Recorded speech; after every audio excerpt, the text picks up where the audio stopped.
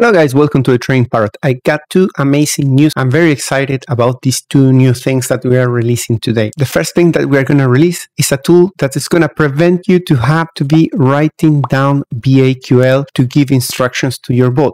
From now, you're going to be able to use this tool called the BAQL tool that once you fill the form and you select all the different criteria that you want to use to select your coins for the signal that you want to use, the logic about the orchestrator rules that you want to apply to your bot is going to automatically produce the code that you can just copy and paste into your bot. And secondly, today I'm going to be covering a new version of Gavin's DCA Backtester. This version is called the Pro version, which is going to come with new advanced features and a lot of focus on statistics that they can help you fine-tune the settings of your bot. Up until now, all the members of TTP, what they have to do is they have to define what is their criteria to do pair selection based on different metrics from lunarcrush or CoinGecko, and then so far we had to write down the logic to select it, the filters, the sorting criteria, all these things by understanding how it works, the language BAQL. BAQL is a very powerful language that allows you to do that. But the downside is that people really needed to learn how to use this and go through the documentation. And many of our users were just copy-pasting someone else's code to do something. And let's face it, not many people have time to really learn how to express the strategy. From today, you can just use this form. So let's go through the form. It's pretty simple.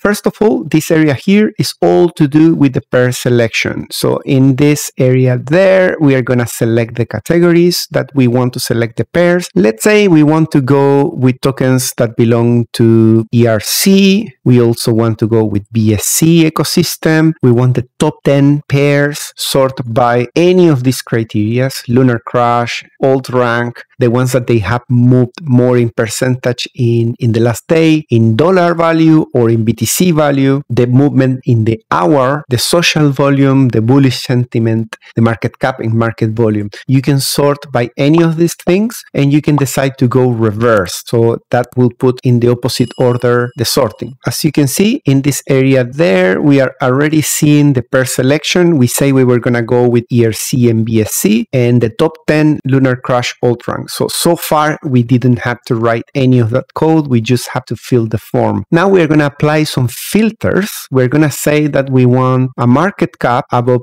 100 million, which is what I wrote there. We already have selected that the daily movement in dollar to be less than 20%. This is a pretty cool option because we don't want things that have pumped too much, especially when we are going long. And let's say we want to add also that the bullish sentiment is greater than 10, for example. Then you will click on Add Filter. After reviewing it, you might decide that you no longer want this filter. You can remove it from there. In this area here, you can select which signal you want to send to your bot. Let's say we want to go with Lambo signal.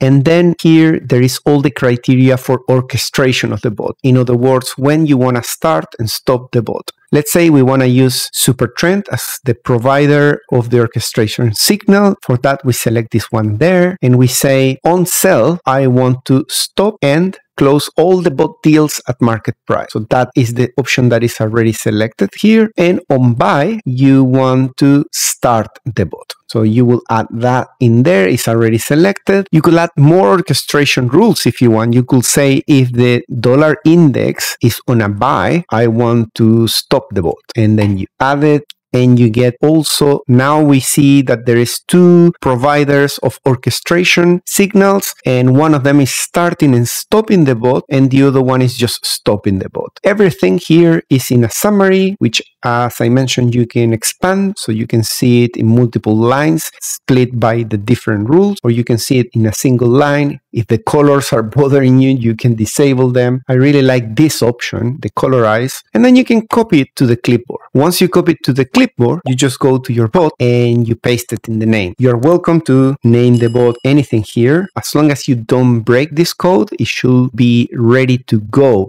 After 1 hour, or depending on your allowance on bot assistant, depending on the tier that you have on TTP, then you're gonna get a different frequency of updates in the bot pairs. You need to make sure that you have selected multiple pair, because in this case we have 10 pairs, so if you have it in single pair, it won't be able to populate 10 pairs.